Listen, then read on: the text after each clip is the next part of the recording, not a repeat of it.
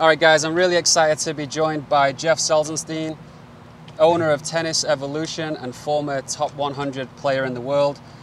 He's in California. We got on court, done a few things, and now I'm going to ask him about how he was able to hit 130 mile an hour serves, because I could really do with that. All right. All right, let's get into it. So as I did my on-court intro, I wasn't quite sure what we were going to talk about, where this session was going to go. But you're going to see a great discussion from two coaches that have a slightly different way of teaching the serve. I think the serve is more of a throwing motion. I go to the throwing motion a little bit more to develop the understanding of the correct kinetic chain, to iron out some flaws. And I think Jeff does that too. But Jeff definitely wants to move away from the throwing motion to involve different parts of the body to generate a little bit more power. So it's a little bit more advanced. So we're going to go from basic fundamentals to how you can generate more power on your serve. How would you sort of demonstrate just simple fundamentals that your average player, you know, we've got a lot of 3-0 to 4-0 kind of guys that are watching this. Sure. What would you recommend is just the simple fundamentals? Do you go with a throwing motion? It's a good question. I mean, I think the first thing that you have to decide if you're a 3-0 or a 3-5 is, do you want to have a continental grip? And you have to make that decision, because I would say the majority of people at the 3-0 level are going to have that forehand grip. If you can move to a continental grip, which is tricky, and there's drills that you can use to do that, I call it more of a circular swing path. So when you swing and you go up to the ball, you're feeling like you're swinging up and over your body, and it's a completely different swing path than someone who's new to the game picking it up and hitting the ball. Now, the big question, and I know you have a way of doing this, is how do you get someone to do that? And I don't necessarily focus on the throwing motion per se as like my go-to, but this is where I want to learn from you too. Obviously, when I'm teaching and I'm doing the drills, there's an element of the arm and the elbow and the body going up to the ball in a throwing motion. Right. So I don't know, you go ahead and share your thoughts on that. Well, if I was to walk through sort of the tennis evolution, the serve evolution, yeah. The most important thing to me is the throwing motion. So let's just say someone's got, we teach a lot of people with funky serves, right? So you might have someone doing all kinds of things. Right. We've got a guy over there kind of doing them. And what I would recommend is just to get the throwing motion down. Right. So that would be, quite often I would be stood where you are, and I'm looking for the racket to slide this side of the head, right? And before it drops all the way down the back, I'm looking for the elbow to lead the way and develop this throwing motion. Now, when I work with 6-year-olds or real beginners, the throwing motion almost becomes like this. You know, that would be how a 6-year-old might throw, right? Right. So to me, that's fine. And I would have them face the strings to the target, elbow forwards, and to me, that's how I would start it off. Now, as we get a little bit more advanced, I would again be just trying to keep the Eastern grip for a while, just develop that throwing motion there. Yeah. Right? And once you've got that, then we can start adding the stuff onto it that we're going to start talking about. The issue I think we have is people go straight to the continental grip before the throwing motion is developed. And then we have an issue of, if you don't have a good throwing motion, you are then going to start scooping the ball in and doing things that are a bit of a problem. Because the continental grip and a great serve requires the elbow leading the way and this kind of pronation. So if you don't have this throwing motion to begin with, even with an Eastern grip, and then a coach comes along and says you should use continental, well, you're not going to be able to do that. So a lot of times people develop serves like this to hit the ball in the court, because that makes sense with this grip. So for me, it's basing everything around the throwing motion, and then over time getting a little bit more pronation through the hit, finishing this side of the body, and then adjusting the grip to where you have continental. So yeah, it falls right in line with what you just talked about, and I call this the continuous swing drill. I just like to get in a comfortable stance like this with the continuous serve drill. So it's not going to be as extreme as my normal stance. My normal stance is a platform where I'm in here, okay? But when I go continuous, I'm in this line right here. And again, imagine, like you said, if you were to throw a ball, look at my feet. They're pretty lined up, slightly staggered. And so from here, what I'm working on doing is I'm trying to toss the ball and just keep everything moving. And there's obviously that relaxation happening. And so what I find is that when, obviously people struggle with that. That's not easy. You know, I might be making it look easy, but it's a hard thing to do. But I've seen so many players that, let's say they struggle with their shoulder turn and they bring their racket up and their elbows tucked in here. As soon as they start doing the continuous serve drill, without them even thinking about it, now they're turning and coiling and getting that arm in that throwing arm position. So, I mean, we've got this gadget here that we just used on a backhand, probably even more suited to a serve. This is what I think you're essentially doing is, and the reason that I would always try and go towards a throwing motion first is you're trying to do the most efficient move possible. Now this thing is pretty heavy, 1.8 kilograms, so it's a bit too heavy, but if you've got the right technique, it's all right. But this is this continuous service motion here, That's right. So this is what I will be looking for everyone to do. As I say, you might start off and you might just be sort of pushing it towards the target, but ultimately you want this racket to be moving, and this is why I think the serve is a throwing motion, right? Sure. Now what Jeff does to hit 136 mile an hour, that was many years ago. I'm not hitting 136 now. That was in 2003. So if I do a similar serve to what I just did there, I would be throwing my elbow forwards down the court. And this to me just gets all the bits of the kinetic chain working. What you're doing then to add that extra bit is, instead of going here, which as I said, I'd often be stood in your position asking to see the racket this side of the head, which you will be able to see on that one right there. Yep. Well, what you do is a little bit more of a Sampras serve. Oh yeah. Sure you're aware of this. And you go this way a little bit. Sure. And this involves your shoulder a lot more, right? Yeah. And this is how you're able to get a lot of power. We've not spoke about this, so I'm just kind of, this is my observation. So we go from a throwing motion where all the bits are kind of working together to, this is my Jeff Salzenstein serve impression of going that way, which probably didn't look. But I feel like I can use this, and that really helps me to get a bit more power on it.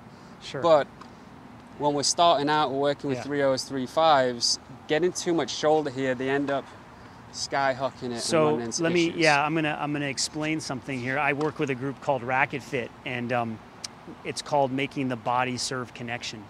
And what we've done at Racket Fit, we teach seminars all over the country, and we work with coaches and fitness instructors, and we came up with 14 characteristics of the serve that are inefficient. And one of the things that we identified is there's something called breaking the plane. So it doesn't mean it's wrong, because again, if it feels natural for someone to bring their racket back like this and go to swing, they're breaking the plane, but they're learning how to throw, like what you're talking about. What we found is that if someone does break the plane as they get to higher levels, then they're not engaging their lower body appropriately. So when you mentioned the Sampras, I kind of chuckled, because what happens is when I was doing the filming for this, I was breaking the plane and I wasn't trying to. And Mark Kovacs, who is... And you're talking about me seeing the racket this side of your head. Correct. I mean, that so would if be we draw quite, a line right here. That would be quite a lot. Yeah, about right here. So but just drawing a line through the middle of the face. Okay.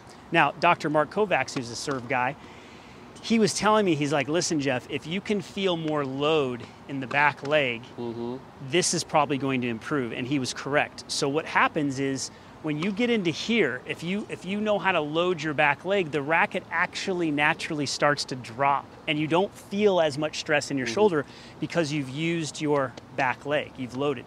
What happens is, most players, as you know, they don't know how to load their back leg. They get to their front foot, so then the racket leaks back here a little bit. And so it's just an interesting thing that, again, the stages of development, I agree with you. If someone's struggling to get the serve or get a continental grip, it's fine if the racket comes back here. The pros do it. There's a lot of, even Isavic does it, Djokovic does it a little bit. It's not wrong. But what you're seeing when my racket lays back like this is obviously someone who has a lot of flexibility in the shoulder, but I'm also using my lower body and my upper body like in one unit, and that makes the racket just drop back naturally. Not everyone has that flexibility, so then the racket's going to leak back here. If we're going from my service motion to the Jeff Salzenstein service motion, I think it's really important to understand that as the racket drops behind the head, before it reaches down the back, before it even gets close to this, that my elbow is starting to lead the way, which is the same as a throw, because if I get stuck here and then I come out like that, now I'm just coming out as one piece. So I want to be feeling like as my elbow bends, as my arm bends, my elbow is rolling out. So for me, that's the first thing. If people are struggling to generate power, we're trying to get that throwing motion, I want to see the racket drop this side of the head. At the same time, I want to see the elbow, throwing the elbow down the court. And quite often I'll be asking, if I'm stood the other side, for them to throw their elbow to me. Sure. You know, feeling like they're throwing the elbow to me. And then I like what you're saying, which is if you, at that advanced level, this is a strong muscle, right? You can get a lot of power. It almost reminds me, and maybe this is not quite right, but you're going from throwing a fastball baseball to almost like you'd throw a basketball. Yeah. If I had to throw a basketball into the net over there, I'd have to use this to get more, to use my muscles a little bit more. Yeah. So it's a different kind of throwing motion. I have two points to make, and I'm loving this back and forth because it's giving me ideas, it's giving me things to share with you. We talked earlier about, you know, if you're tight with the hand, even on the backhand, in another video, we talked about this. When a player gets up into here, if their wrist is cocked like this, look what the racket already comes back here. Okay. But if someone's going to do that throwing motion and they can feel this, I call it staying in the phone booth. So trophy position right here is staying in the phone booth like this. So this is called ulnar deviation right here. So if you ulnar deviate your wrist and then again you go to throw the ball, the racket's not going to leak as much. So it's going to be vertical like this, and then it's going to drop back. So I think we should be helping players feel when they get to this position, it's kind of like this dead weight up here rather than gripping here. So this is gripping, this would be relaxed, and it kind of like, again, the racket's just playing up here and then it drops naturally. The other thing, and we see this a lot, what are most people doing when they're not playing tennis? They're sitting at their desk all day long, typing, they're on their phones all day long, right? So this posture makes your spine, or specifically your thoracic spine, makes it go in like this. Well, to hit a huge 130-mile-an-hour serve like Sampras, or like I did back in the day, in conjunction with the elbow going up to the ball, what does the chest have to do? The chest has to go up to the ball. And most people can't do that, especially as you get older. You lose the ability to breathe.